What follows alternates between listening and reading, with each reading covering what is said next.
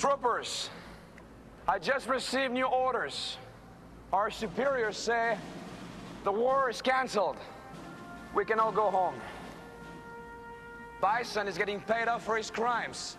And our friends who have died here will have died for nothing. But we can all go home.